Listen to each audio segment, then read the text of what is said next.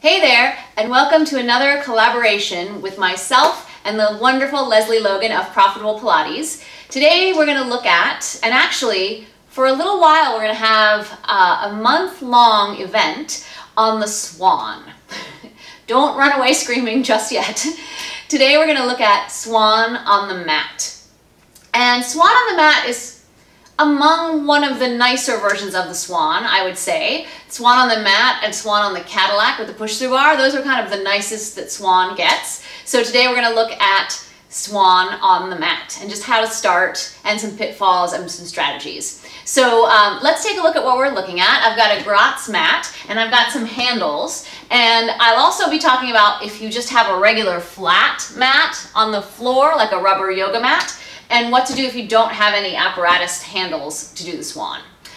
So let's get started. I'm going to lie on my stomach, and one of the hardest things about the Swan is finding length in the back in an extended arched position. And so I kind of feel like that's sort of what we are looking to find and perfect in our Swan exercise. So I'm going to take my hands to the handles, and I'm going to line myself up so that my shoulders are right in line with the edge of the mat, and that puts my hand kind of right in line with my shoulder as well. And later when we use just a plain mat on the floor, we're going to look at the same orientation of the hand and shoulder, even though you don't have the handles. So you want to make sure that your Swan is not a push-up with your arms. That is not a back extension. You want to really use the whole trunk of your body to make a nice even arch in the Swan. So I'm going to pull my stomach in, I'm going to reach my toes way behind me, and I'm just going to start to lift myself up to the Swan without doing any sort of pushing or lifting with my hands or arms. And then think that your waistline is connected to your hands, and your waistline is going to lift you up, which straightens your arms.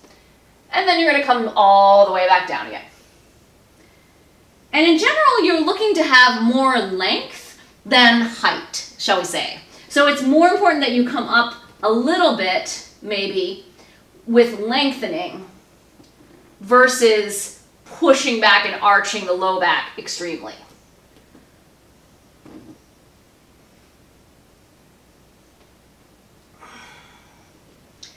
And I always say, beware of the exercises there are only 3 of. They're usually a doozy of an exercise. So Swan falls into that category. So one more time.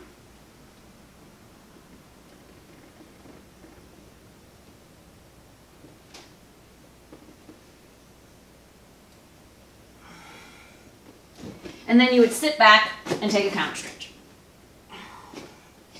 And I like a good counter stretch after that one. So let's talk about some pitfalls. So one pitfall is that people just push up with their arms. Their hand is connected to their shoulder instead of their arm being connected into their whole trunk of their body. So the Swan is not a push-up, and for a while people may just come up as much as they're able to generate the lift with their center, and that's perfectly fine. So at first they'll just come up as much as they're able to do, kind of, you know, honestly, shall we say. So they might get to here and come down. And then over time, they'll learn to come up more.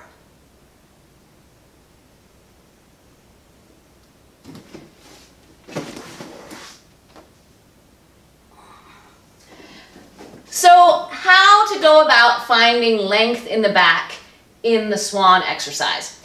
I find that to be very challenging. I feel like I'm a little bit on the road to finding length in the back, but I'm not quite there yet.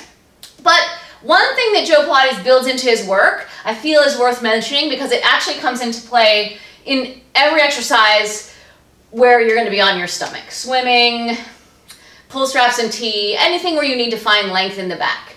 And that is all of the exercises where you get to know what your back is like on the mat, so that you have this big mat behind you to give you feedback, so that you can use your muscles and tangibly feel that your back is lengthening on the mat. And then you can kind of keep those muscles working and find what gives you length in the back. And then, when you're on your stomach, try to recreate it. So you do everything you did when your back was on the mat, And then you try not to disturb that when you come up to your swan. Yeah, that feels way better. How amazing. And it's really like magic. And Joe kind of builds it in to his method to give us support to find the shape and then to try to keep the shape as we do other things in our backs. So after you could learn to come up 3 times, and that's going well, then you would start looking at swan dive. And actually, swan dive is going to be in another week's video, and we're going to talk about all the places you can do the swan dive. The mat, the spine corrector, the Wunda chair, and we'll have a whole tutorial just on the swan dive.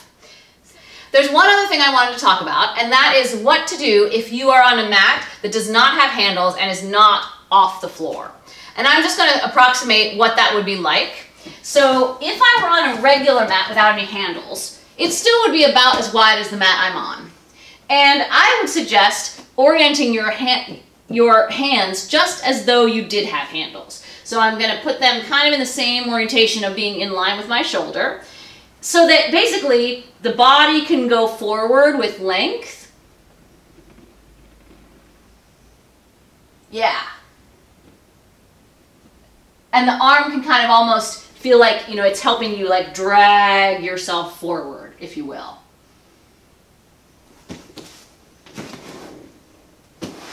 So thank you so much for watching. Please give this video a thumbs up and become a subscriber if you'd like to see more videos like this. Stay tuned all month long for collaborations with Lesley Logan. I will include the link to her swan videos in the description box below.